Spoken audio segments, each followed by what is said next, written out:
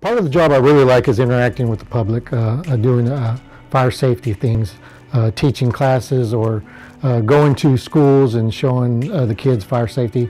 That's probably the biggest enjoyment I get out of the job.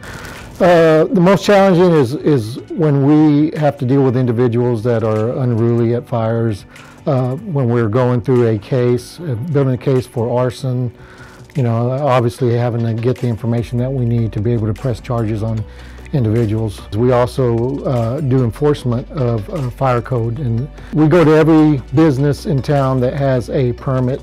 We go and we make sure that all their suppression systems are working and make sure that no exits are being blocked and people can get out safely. Basically, we're doing everything to keep the individuals that either visit the business or work at that business safe from any fire hazards.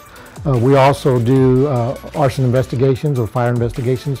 We respond to any fire in the city of Abilene, whether it be a vehicle fire, a grass fire, or a building fire. It's one thing I didn't know coming into this job, you know, how much of it actually takes from you to be able to interact with people at their worst moment in time. And you have to have some compassion, and you have to be able to put yourself in their shoes and treat them with respect first, and treat them like they're one of your family members, like you want one of your family members to be treated.